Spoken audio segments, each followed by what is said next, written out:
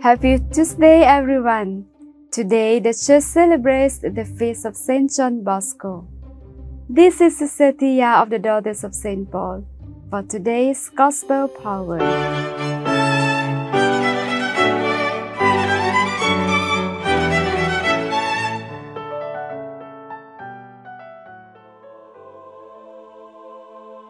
When Jesus had crossed again in the boat to the other side, a great crowd gathered around him, and he was by the sea. Then one of the leaders of the synagogue, named Jairus, came and, when he saw him, fell at his feet and begged him repeatedly, "My little daughter is at the point of death. Come and lay your hands on her, so that she may be made well and live." So he went with him, and a large crowd followed him and pressed in on him. Now there was a woman who had been suffering from hemorrhages for 12 years. She had endured much under many physicians, and had spent all that she had, and she was no better, but rather grew worse. She had heard about Jesus, and came up behind him in the crowd and touched his cloak. For she said, "If I but touch his clothes, I will be made well." Immediately her hemorrhage stopped, and she felt in her body that she was healed of her disease. Immediately, aware that power had gone forth from him, Jesus turned about in the crowd and said, "Who touched my clothes?"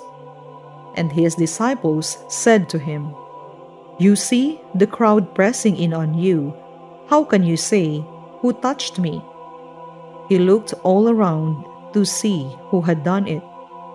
But the woman, knowing what had happened to her, came in fear and trembling, fell down before him and told him the whole truth. He said to her, "Daughter, your faith has made you well. Go in peace and be healed of your disease." While he was still speaking, some people came from the leader's house to say, "Your daughter is dead. Why trouble the teacher any further?" But overhearing what they said, Jesus said to the leader of the synagogue, "Do not fear, only believe." He allowed no one to follow him except Peter, James, and John, the brother of James.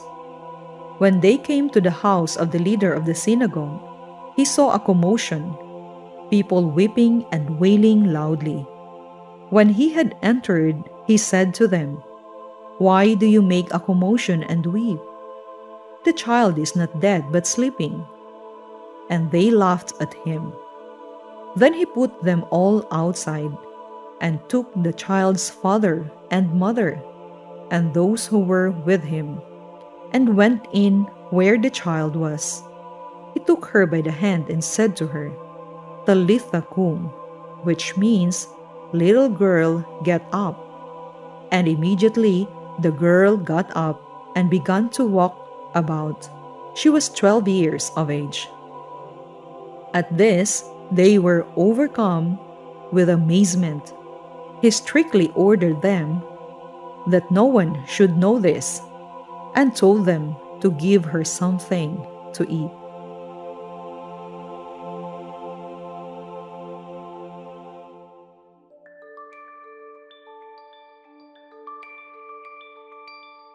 Fullness is one of the meanings conveyed by the numerical figure 12. Jairus' daughter is 12 years old. Friends, in the Jewish culture, it is the age of betrothal and the beginning of generativity. But death robs her of that experience of fullness. The bleeding woman, too, has been going through a slow death for 12 years as she pours forth her lifeblood. Fullness of life evades her, for she cannot bear children nor relate normally and meaningfully with anyone because of her state of uncleanness. With her resources depleted in the bid to recover this fullness, she desperately turns to Jesus, defying restriction on contaminating touch. Involuntarily, Jesus' power flowed out from him in response to the woman's faith as she experiences fullness.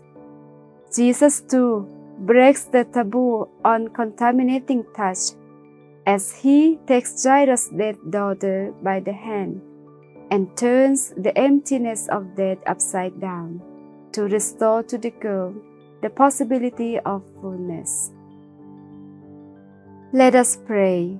Lord Jesus, you have come that we might have life, fullness of life. Help us to treasure this gift. Amen. We stand before you, Holy Spirit, as we gather together in your name. With you alone to guide us, make yourself at home in our hearts. Teach us the way we must go and how we are to pursue it. We are weak and sinful. Do not let us promote disorder. Do not let ignorance lead us down the wrong path, nor partiality influence our actions. Let us find in you our unity, so that we may journey together to eternal life, and not stray from the way of truth and what is right.